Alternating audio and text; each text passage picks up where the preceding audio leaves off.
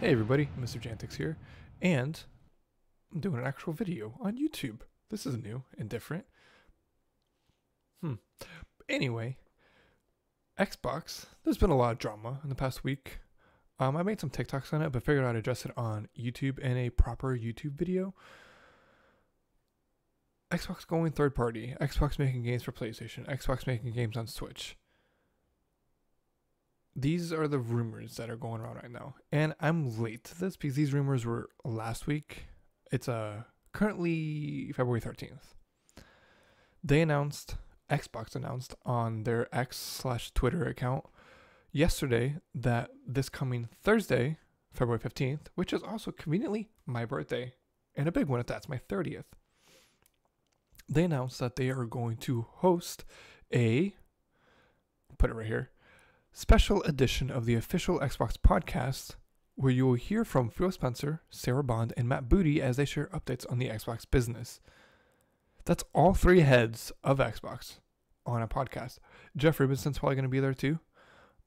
He's the host of the Xbox podcast. It's a really good podcast in general. If you just like Xbox, go check them out if you haven't. If not, check them out this Thursday. Anyway, they are doing a podcast with the three heads of Xbox.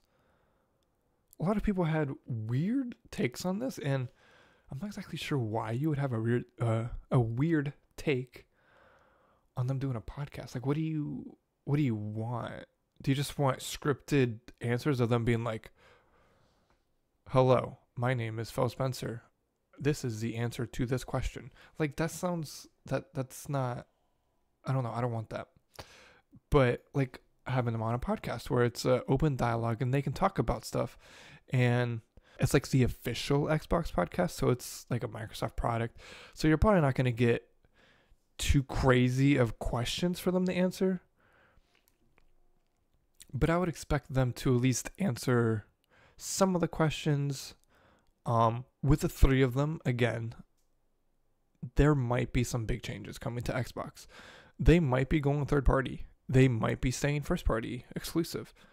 We don't know until this event happens. There are pros and cons to both, and they know that. And they want what's best for the business. We're in very interesting times, and we shall see if they actually do go third party.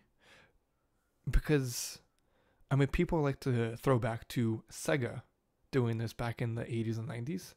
And like, where's Sega now? It was Sega versus Nintendo. Sega went third party. Nintendo stayed first party. Who's still around, right?